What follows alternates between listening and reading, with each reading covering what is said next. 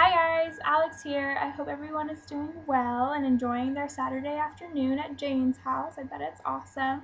I really apologize for not being able to be there today. I'm kind of out of town right now. However, with the advent of technology and YouTube, I can still give you an update on what San Diego State Mortar Board has been up to.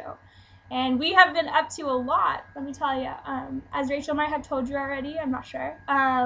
We stuffed backpacks for the Tijuana children with USD, and it was fantastic. We had a really good turnout from both USD and SDSU. We packed everything in like 20-30 minutes, and then we were able to spend time and get to know each other a lot better. So it was really cool bonding time for USD and SDSU to kind of get to know each other, network a little bit. Fantastic.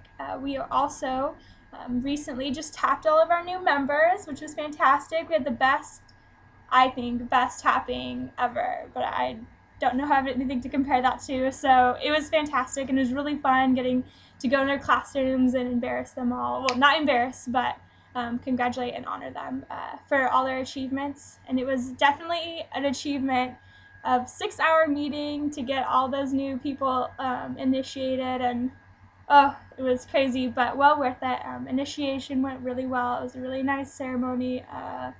What day was that? Saturday? Yeah, Saturday. It was really awesome, and I have great hope for the future of Mortarboard. I think we're leaving it in really good hands. I know a couple of the people who are initiated, and I think it's just going to be a great next year, 2012-2013 year, and I hope that we're leaving it in good hands. Just some future things on the docket. Let's see, the first one, we have David Coleman, the Love Doctor, coming to SDSU. You all should come and join us. That's going to be May 2nd from 7 to 8:30 p.m. It's a first come, first serve kind of thing. So everyone should get there and get their love advice, and it's going to be fantastic. I know I'll be in the front row, so definitely join us for that. Also, we have our end of the year luncheon on April 29th, which I'm sure you guys are aware of, so if you could come and join us there as well. On kind of a more somber note, we unfortunately lost our dear Leslie, like our foundational rock, which is really, really sad. And I'm really sad that I never got to meet her because I was away. However, in honor of her memory, tomorrow, I believe Sunday, April 22nd, they're having a celebration of her life, which is fantastic. Her family is going to be there, and it's going to be at 2 p.m. at the Parma Payne Alumni Center. So we really encourage everyone to go. Again, I'll unfortunately be out of town, but if I could be there, I definitely would be. Just to support her family and what she stood for at this university. She's done so much for us.